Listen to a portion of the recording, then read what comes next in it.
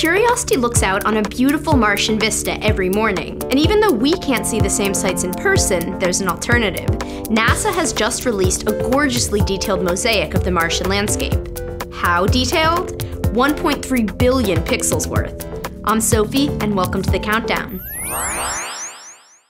Back in 2012, Curiosity parked itself in a location named Rock Nest. While it was there, the rover did some multitasking. It both scooped up and analyzed soil samples and snapped 900 photographs, primarily with its telephoto camera. Then NASA combined those images into this massive gigapan mosaic. If you want to see how intricate the mosaic really is, mars.nasa.gov has an interactive version that lets you zoom in on the red planet. In the meantime, let's take a look around.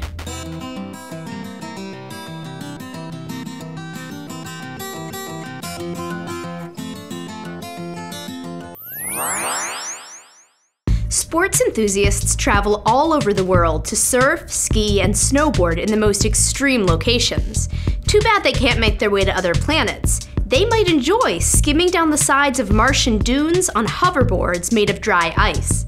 About 10 years ago, researchers first saw long, thin channels, up to 2 kilometers long, etched into dunes on Mars. Just what was carving these so-called linear gullies? The scientists guessed that the culprit might be dry ice, and now experiments show they're on the right track. When frozen carbon dioxide, better known as dry ice, warms up, it begins transforming into gas rather than melting into liquid. The gas forms a cushion beneath the remaining solid, allowing the dry ice to glide easily over various surfaces. Researchers placed blocks of dry ice on dunes here on Earth, and the blocks slid smoothly down the slopes, leaving behind linear gullies very similar to those on Mars. Now, if only we could make dry ice hoverboards that would support humans. This week, NASA's Solar Observatory IRIS, short for Interface Region Imaging Spectrograph, launched into Earth's orbit. Despite doctors' warnings, IRIS will look directly into the sun. Specifically, the observatory will focus on the chromosphere, the layer between the surface and the corona, or outer atmosphere.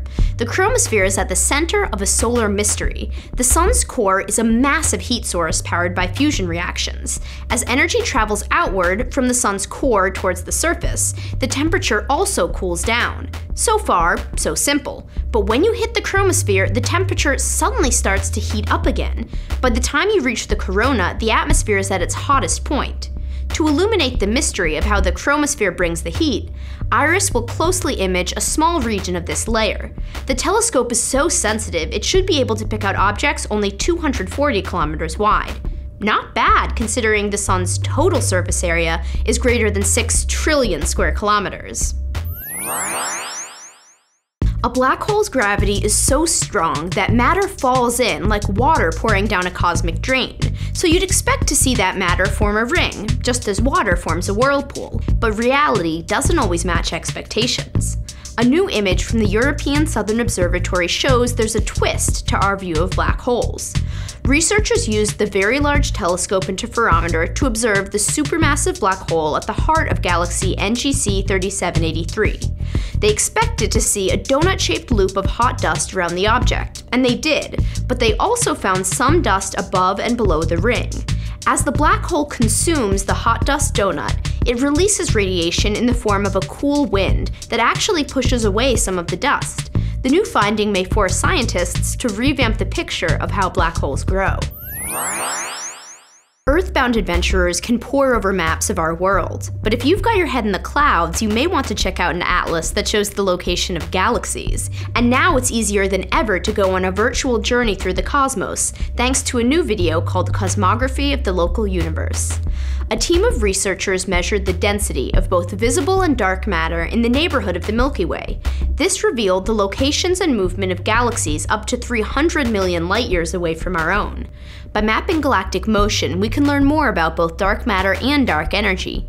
You can start planning your next galactic vacation at the website for the Institute of Research into the Fundamental Laws of the Universe. And that's your countdown. Links to all of these stories are in the description below. Also, don't forget to visit the Space Lab channel on YouTube and subscribe. For Scientific American, I'm Sophie Bushwick, and this summer, I'll be making my own solar observations.